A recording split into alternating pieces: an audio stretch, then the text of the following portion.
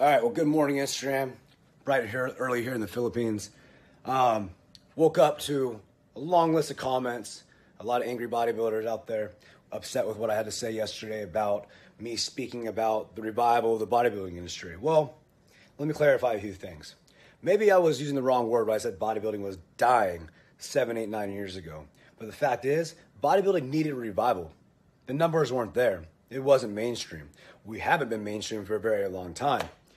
With the added divisions of men's physique, bikini, classic, this sport has become more socially acceptable to the masses, and now the sport is growing faster than ever, and there's no denying that.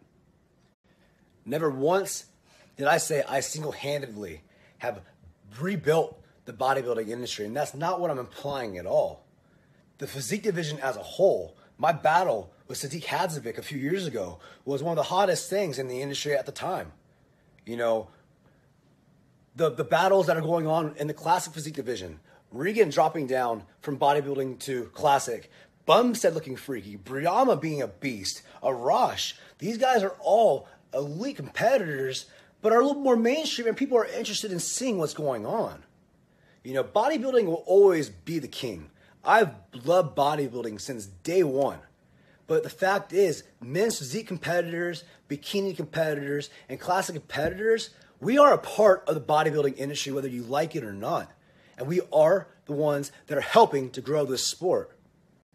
And if you guys are going to sit here and want to come at me saying I'm being arrogant or whatnot, that's not what this is about at all. I'm out here trying to spread the knowledge in international countries to show these athletes their potential, to show these athletes that the NPC and the Ifbb Pro League is a vessel, is a platform for them to have success.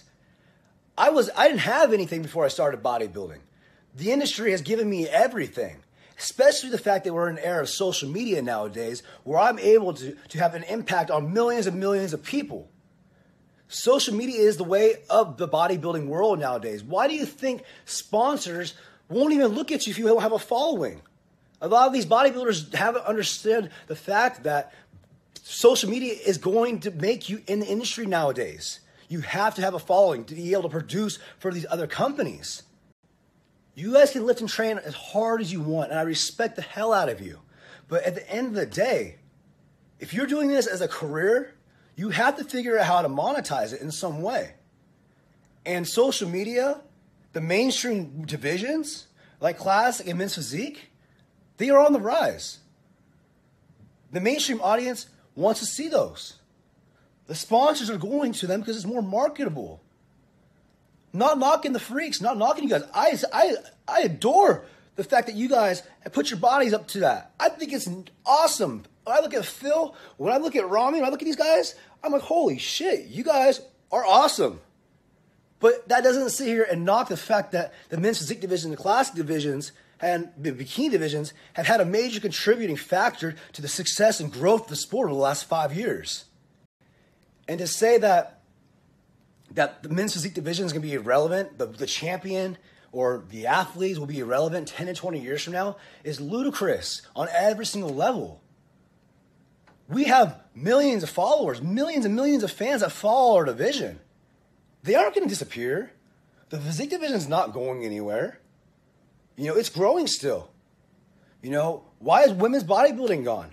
Why is there a women's classic physique now, or women's physique? You know, why is classic physique present? The sport's evolving. It's going away from that. Bodybuilding as a whole will always be king of the sport, but there has to be an evolution in our sport in order to continue growing. And these are facts. And if it wasn't true, then you promoters or you pro bodybuilders that have shows, remove classic, remove physique, and remove bikini from your shows and see how well the turnout is. Last thing, I meant no disrespect to anyone. I love the Ifbb Pro League. I love the NPC. I love bodybuilding. It's given me a life that I never knew was possible. And the fact is, I'm not here to knock anybody. I'm not here to hate on anybody. I respect the grind and hustle of all you athletes because we do the same shit. We eat the same food. We train the same way. We do the same cardio. You know?